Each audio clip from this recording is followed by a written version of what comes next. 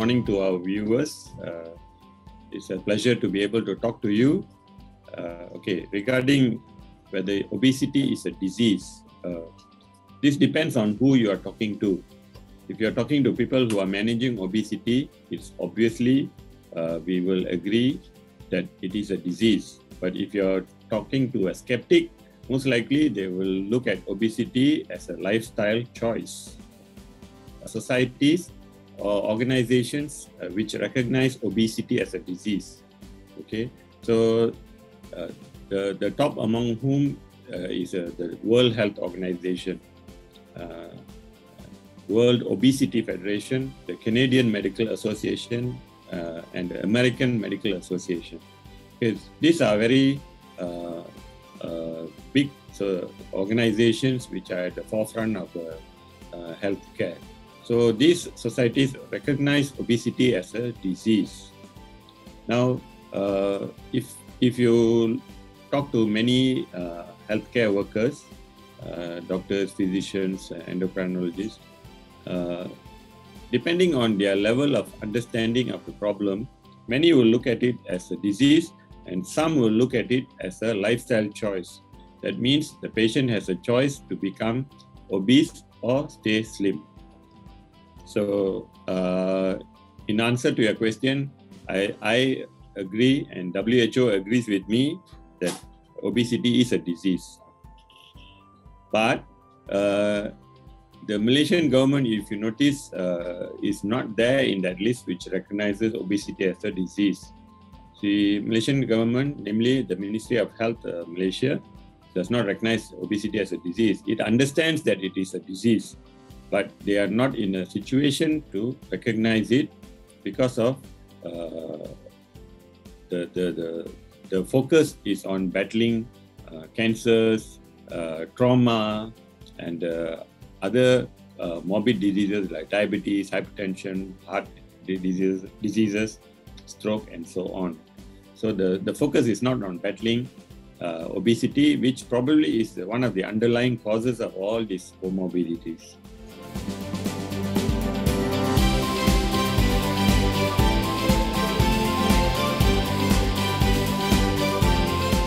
It makes a big difference. If obesity is recognized as a disease by the country, patients immediately can demand treatment for their obesity in healthcare facilities around the country. But if it is not recognized, people cannot go to a hospital and say, "I'm obese, please treat me." Of course, there are individual hospitals in different parts of Malaysia which are managing obesity and obesity-related illnesses. So that's the big difference.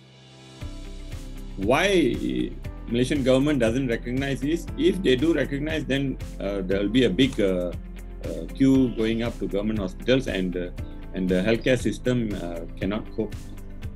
So that possibly is one of the reasons.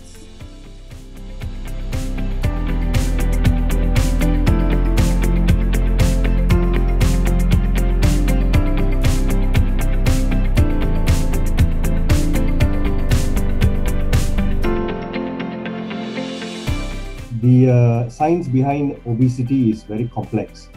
It's just not purely the simple analogy that people seem to believe, whereby if you eat more and you exercise less, you will become obese. The whole concept is because there is an imbalance, basically an energy imbalance between the calories that one consumes and the calories that one expends. So this results in a mismatch. But this is only part of the story.